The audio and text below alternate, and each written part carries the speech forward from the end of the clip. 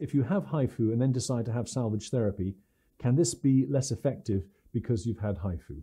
So this is a really important question. The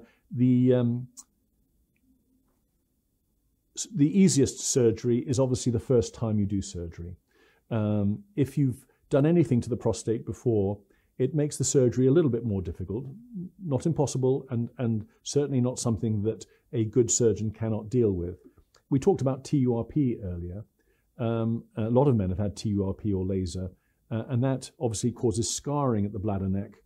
And when you remove a prostate, you remove it off the bladder neck and off the urethra. Prostate comes out and you join the bladder neck onto the urethra.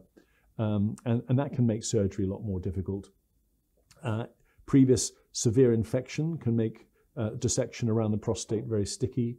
Previous radiation therapy is probably the hardest operation. So when you remove a prostate after radiotherapy, particularly if that's been brachytherapy, because the prostate is tiny and very stuck down, focal therapy we have found has remarkable little impact on the surgery. And the reason is that, and the clue is in the name, it's focal. And so you're treating by definition, a very small part of the prostate, usually on one side. And let's say you're treating the left base of the prostate, the whole right-hand side of the prostate, the posterior aspect of the prostate, the apical part of the prostate. I'm describing the anatomical limits of the prostate, the bladder neck, will all be normal to the surgeon. The surgeon will not know there's been anything there. Obviously, there'll be some scar tissue in the area where the focal therapy was done. There'll be no surprise that there'll be scar tissue there. One can see that on the MRI, and that can be part of the surgical planning. So in the published work that we've done, and I've worked a lot with a colleague of mine called Paul Cathcart on this, is that the functional outcomes are really very, very good.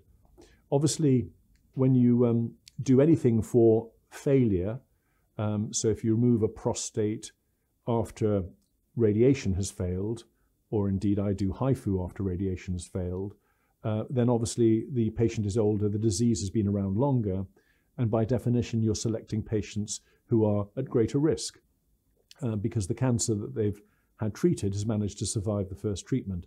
And that does change the nature of the cancer, and it does change the overall risk associated with it.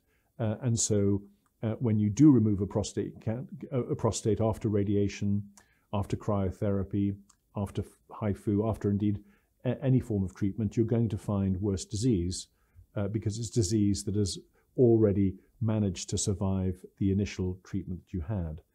The key is obviously in all these cases is very careful surveillance. One of the interesting attributes of the focal therapy cohort, in other words, men that have had focal therapy, is that they're very, very closely monitored. They are the most closely monitored group of men in the world in that they have very regular PSAs and regular MRIs.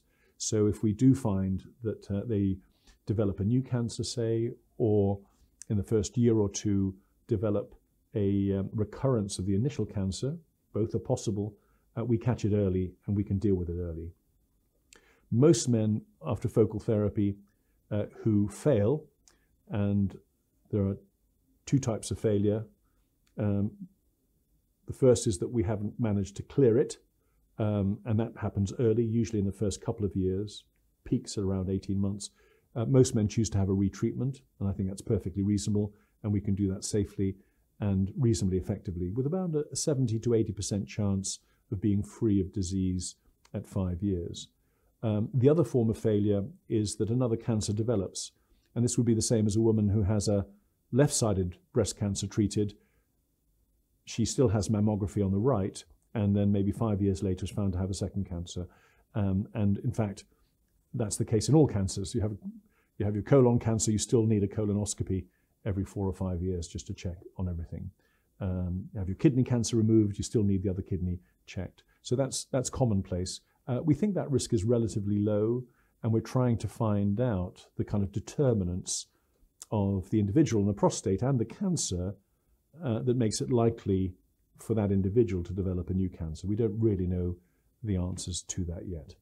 So I hope that's helpful. A very long response to a very short and very excellent question.